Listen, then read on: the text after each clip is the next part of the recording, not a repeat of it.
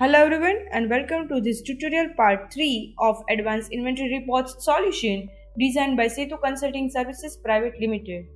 Here in this tutorial part 3 you will get to know that how Inventory Fsn Analysis Report in this solution can help you in identifying the important products and dead stock products in your business. Well, this is the list of all the reports that can be generated through this solution along with the tutorial part that explains how each and every report is beneficial for your business. So here in this tutorial part 3, let us see that how inventory Fsn analysis report is beneficial for your business and how to optimize inventory and inventory managements. Well, for businesses with multiple warehouses and large product catalog, it is necessary to segregate the products based on the quantity, the consumption rate, and how often the item is issued so that you can identify the dead stock and also the fast moving products simultaneously. Well, Fsn analysis in this solution divides all products into three categories, that is category F, that says that the product, if they belong to this category, then they are the fast moving products in your business whose turnover ratio is greater than 3. If the products are belonging to S category, then they define that they are slow moving products in your business whose turnover ratio is between 1 and 3. And if they belong to category N, then they are non-moving items in your business whose turnover ratio is less than 1. So directly from here itself, you will get to know that if the product is belonging to category F, that means it is fast moving. That means again and again the sell order is placed by the customer. Its movement in your warehouse is very fast. That means its demand is high, and hence you should place it to the nearer location in your warehouses and thus optimize warehouse space. Whereas you should get rid of all the products which belong to category N as early as possible. Thus, turnover ratio defines that how fast the product is sold and replaced back by inventory.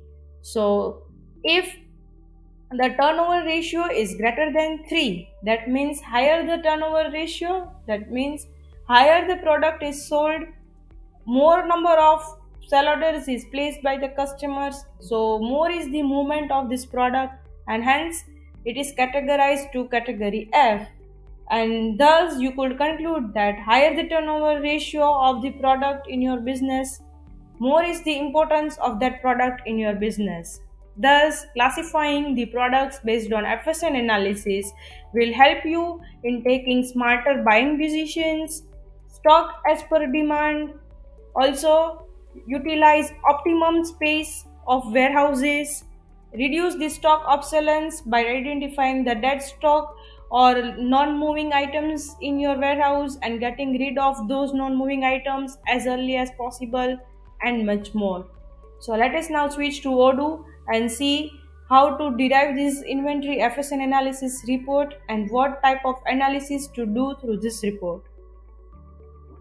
So here I am on dashboard of Odoo and switching to this inventory module of Odoo to derive this Fsn analysis report. If this solution, that is advanced inventory reports, is installed in my system, then it appears here in reporting menu of inventory module. So now to derive this report, switch to this reporting menu and in that to inventory Fsn analysis functionality.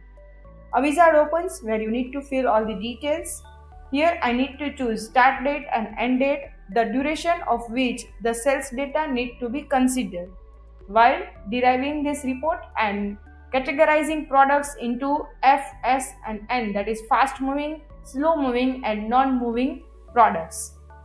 So as an example, let me select the start date as the beginning of this year, that is 1st of January 2022 to 30th of September 2022. If I want to derive report only for fast moving products, then I need to choose this option. When I want to derive report only of the products which are slow moving in my business, then I need to select this slow moving option over here in Fsn classification, else non moving for the products which are not in movement in my business. As an example, let me select this all option over here. So this will derive report for all products, and for each product I can very easily categorize whether it is fast moving, slow moving or non-moving, and also compare between the products so that I can come to know the importance of product for my business. You need to select products, categories, companies and warehouses. If none of them is selected, then this report will be derived for all products of each category, warehouse and company. Now to generate report in form of data, I'll click on this view data button. To derive report in form of graph, click on this view graph button, and to download this report in form of Excel, click on this Excel report. So I am deriving this report in form of data at present. So here appears the list of all the products, its category, the warehouse and the company to which it belongs. Then this was the opening stock during the duration that I had selected while generating this report, the closing stock, the average stock that is calculated from opening stock and closing stock. This was the sales of this product during the duration that I had selected for the sales data, and from this average stock and sales value the turnover ratio is calculated. Now what is turnover ratio? How is it calculated and how is it beneficial for your business? For that, switch to this previous tutorials where it is explained that how this inventory turnover analysis is beneficial for your business. Now based on this turnover analysis or turnover ratio analysis, these products are categorized to fast moving, slow moving and non-moving classifications.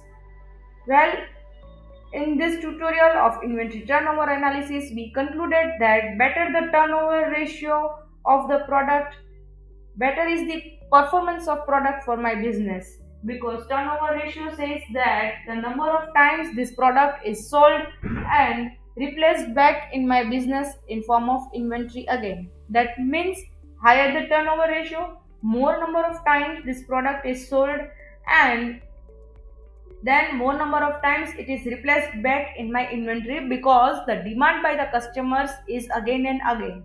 And because of that, the products whose turnover ratio is high will be categorized to fast moving classification. The products whose turnover ratio is less will be categorized to slow moving classification. Let me just rearrange this report in the descending order of turnover ratio. So now you can see that this is the list of all the products whose turnover ratio is very high, and thus they are categorized to fast moving classification, which says that these products are sold again and again and then replaced back in form of inventory in my warehouse again and again. That means sold again and again to customers and purchased from vendor again and again. So now when I know the product's classification, whether it is fast moving, slow moving or non-moving, it becomes very easy for me to rearrange the products in my warehouses to the nearer location for fast moving. The non-moving inventories can be placed to farther locations, so this can reduce the maintenance cost in my business. Also, it can help me to decide over which products should be purchased more and more, and on which products I should focus more. See, for non-moving products, the products that are categorized to non-moving or slow moving, I should focus if the quantity of these products which are categorized to slow moving or non-moving, then and its quantity is more in my warehouse, then I should plan to sell these products as early as possible so that I can get my cash back from the investment that is made, and it is unnecessary putting my cash on hold for larger amount of time. So this is how this inventory Fsn analysis will help me to categorize and classify the products and know the importance of products, whether it is being sold again and again and replaced back again in my warehouse, or it is not sold since long time ago. If I switch to this graph view, then it becomes very easy for me again to compare between the warehouses and companies. Say for example, for this company and warehouse, the fast moving products count is 38 and the slow moving products count is 50. In this warehouse 3, you can see that non-moving product is 1. So likewise, I need to, from here I'll very easily get to know that these products in warehouse 3, they are in non-moving category, and my investment of cash is unnecessary put on hold through this product. So I should plan to get rid of this product more and more. I can plan such that these slow moving products get converted to fast moving products. I can also compare between the warehouses that okay, there are 44 products in slow moving category for this warehouse 3, as compared to that in warehouse 2 the slow moving products are more. So likewise, I could also come to know the performance of each and every warehouses, that through which warehouse which products are more beneficial in my business, and in which warehouse which products are less beneficial in my business, and which products to stock more in which warehouse, and on which products I should stock less in which warehouse. So isn't it great that inventory Fsn analysis again helps me in optimizing the inventory among the warehouses, and in warehouses also the location of the inventories, and by reducing the maintenance cost, increasing sales helps me to achieve optimum profit for my business. So thank you for listening till now, and for any queries you can contact us through details mentioned in the description below.